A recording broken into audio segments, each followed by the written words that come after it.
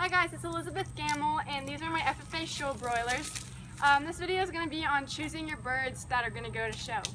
So when you go to the show, you're only going to be showing 3 birds, but you might take 1 or 2 extra because it's really common for a bird to die from stress or heat at the show, and you cannot show a dead bird.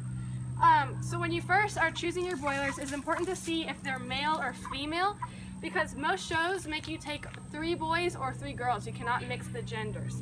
Also, the males are way bigger than the females most of the time, so it's also important to know that. So these 4 birds are an example.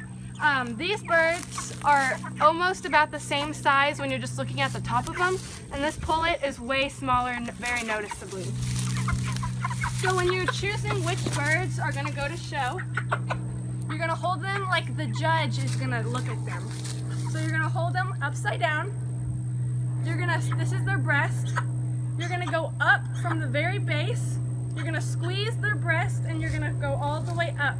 You're looking to see if one side of the breast is bigger than the other side.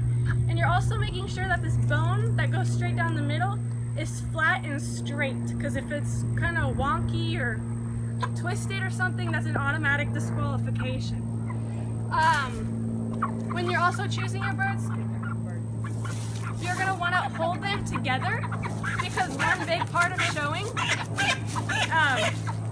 is making sure that all the birds are exactly the same size. If you have one bird that is like really nice and really big, but your other bird is really small and kind of squishy, you're not going to get good points because your birds don't match, and matching is a really big part of broiler showing.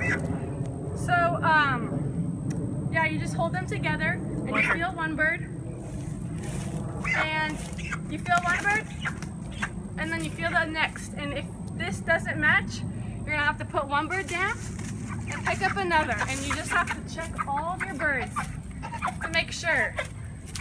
Like, these birds are a lot more similar than that bird I just put down was. Yeah, if you have any questions, ask in the comment section below. Thank you.